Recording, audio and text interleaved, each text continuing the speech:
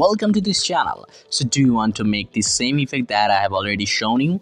If you want this, you are on the right place. So let's get started. So first of all, you have to go to your CapCut application. Now click on the new project. Now select your desired video. Click add. So you can see your desired video is on the timeline. At the bottom part, you can see there are many types of options here. Now click on the effects. Click on the video effects.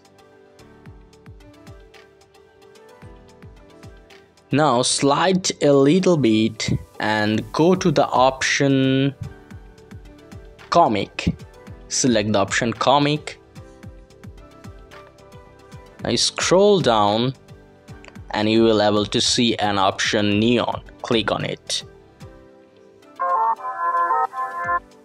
So now adjust this effect to the end of your clips, and you must have to delete the ending part also.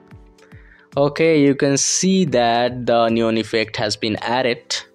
Now go back and you have to add another effect. So go to the effects again, select video effects.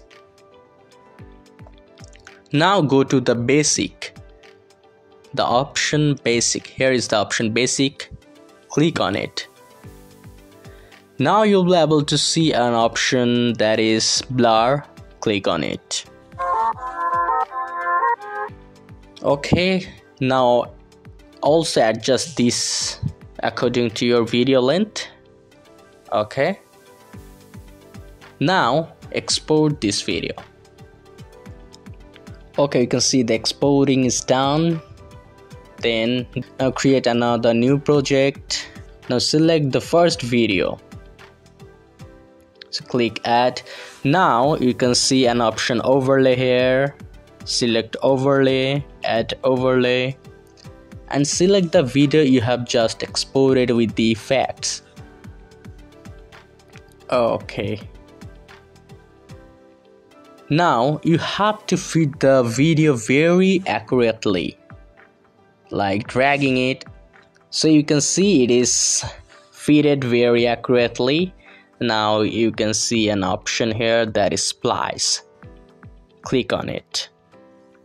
Now slide a little bit and you will be able to see an option that is touch. Click on it.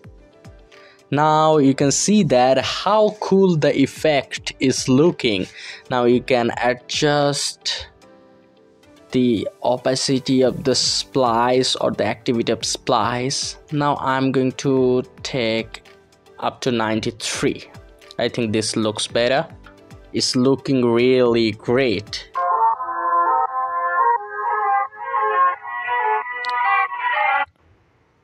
See? This is looking really great.